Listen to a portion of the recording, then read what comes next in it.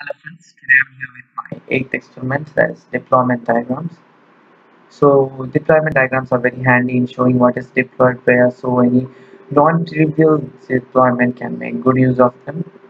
And deployment diagram shows the structure of the runtime system, captures the hardware that will be used to implement the system and the links between different items of hardware, model physical hardware elements and the communication paths between them, plan the architecture of a system, document the deployment of a software components or nodes.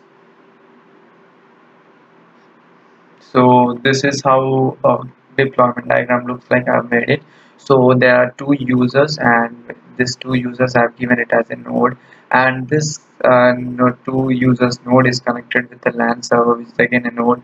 This LAN server is again connected with the internet. The internet is connected with the web server with the backup server, and then the database server. So this is an overall view of all those like activities which we saw here. See, we can see the configuration of runtime processing elements and the software component processes and objects. Then the software component instances represent runtime manifestations of code units. So it's like on software components and all the processes. So this is how the online course registration system may work. So I hope you may have understood this deployment diagram. Thank you for watching my video. Please do like, share, and subscribe.